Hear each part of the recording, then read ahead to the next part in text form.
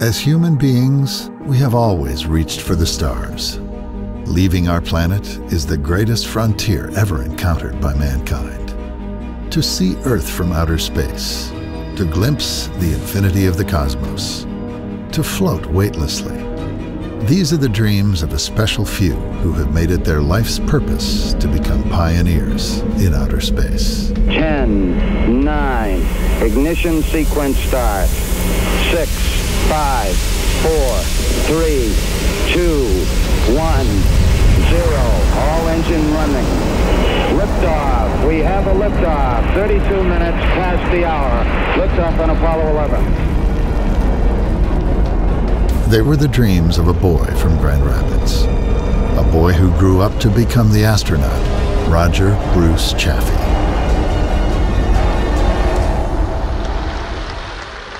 We choose to go to the moon in this decade and do the other things, not because they are easy, but because they are hard. Because that goal will serve to organize and measure the best of our energies and skills. Because that challenge is one that we're willing to accept, one we are unwilling to postpone, and one we intend to win, and the others too. The year was 1962. The United States had entered into a fierce competition with the Soviet Union to explore space travel and ultimately to put a man on the moon. Following the successful Soviet launch of Sputnik and Yuri Gagarin's orbit around the Earth, President John F. Kennedy made it the nation's singular objective to win the space race. And the new Apollo program was destined to do just that. Our shot at the moon gave birth to a nation of unified optimism and a generation of scientists and engineers inspired by the romance of space and fired by patriotism.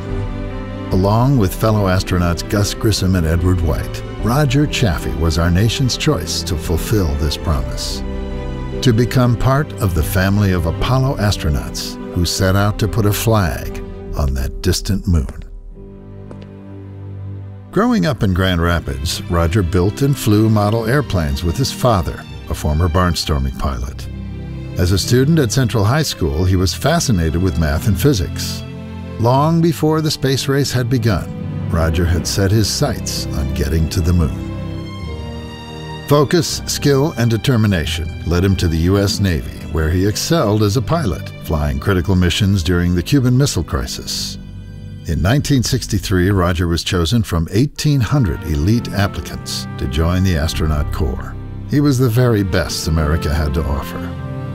For the next 2.5 years, he underwent rigorous training before being selected as the pilot for the Apollo 1 flight. Finally, the moon was within Roger's reach. But on January 27, 1967, tragedy struck. Roger Chaffee, the boy who had what it took to become a Navy fighter pilot and to ride a rocket to the moon, boarded his Apollo 1 spacecraft with Gus Grissom and Edward White for a pre-flight test. A flash fire, fueled by pure oxygen, broke out in the command module, claiming the lives of these brave men.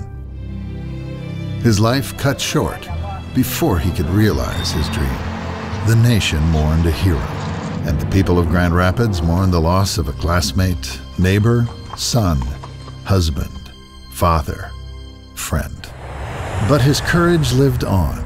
Fueled by the lessons of this tragedy, Americans now focus more energy than ever to safely conquer the moon. It's one small step for man, one giant leap for mankind. 2.5 years later, Buzz Aldrin and Neil Armstrong lived out Roger's dream. Apollo 11 landed successfully on the moon and proved to this country once more that it is indeed the astronauts who carry the spirit for our nation and bring hope and optimism for all the world. Today, at the Roger B. Chaffee Planetarium, we honor him not just for dying a hero, but for living like one. A man who followed his dreams and put everything on the line for what he believed in. Because of Roger Chaffee, we are inspired to look beyond the horizon and continue to reach for the stars.